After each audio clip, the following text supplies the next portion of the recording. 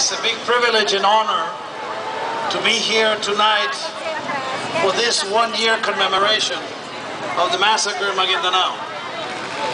I, as UN Rapporteur, has paid enormous importance to the possibility of all peoples of the world to express themselves freely, because all democracies have to be based on freedom of expression, so the population can participate, can comment, can say what they want about public policies.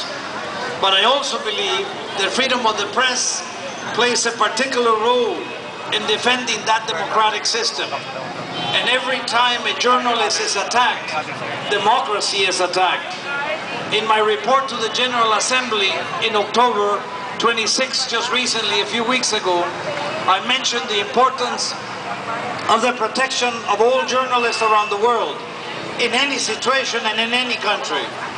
And I also mentioned how there's an increase of violence against journalists around the world, including the Philippines. Philippines have now, according to the Committee of the Protection of Journalists, the first place in violence in the world. Mexico and Latin America had the 5th place in the world and the 1st in the Americas. And I believe this is very tragic, because accompanied with the violence against journalists around the world in all the countries, we also notice that there's an element of impunity, a lack of diligence to investigate and punish those responsible. And I have always said that every case that remains in impunity is the invitation for many more cases to occur.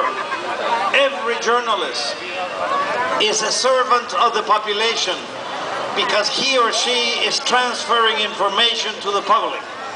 Every journalist deserves to be protected by the state, and every case of violence needs to be investigated and punished. This is my message to the world, to the victims of the massacre a year ago, and to the families and relatives of those victims. I express my concern, my solidarity, but also my determination as UN Rapporteur to continue monitoring events around the world.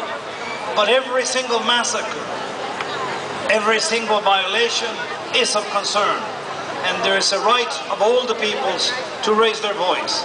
I congratulate this demonstration, this meeting, this anniversary.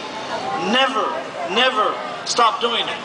I say that no one dies as long as they have someone to remember them. Congratulations, Philippines. Thank you.